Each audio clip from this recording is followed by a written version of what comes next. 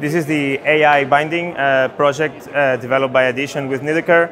And this binding has been fully 3D printed and generated by an artificial intelligence.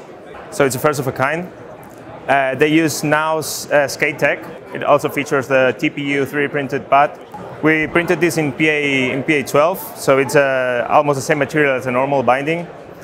And it's fully designed by a computer. So we just added the forces that Nidaker provided us.